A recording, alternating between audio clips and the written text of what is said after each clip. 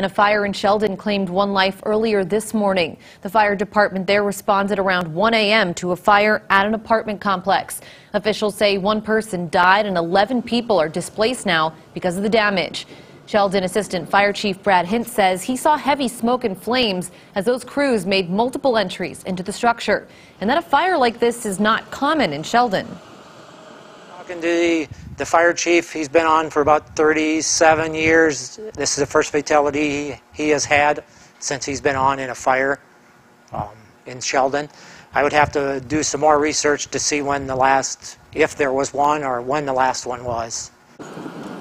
Crews discovered that victim in a back bedroom when they entered the apartment a second time. The cause of the fire and the identity of the person who died is still under investigation tonight.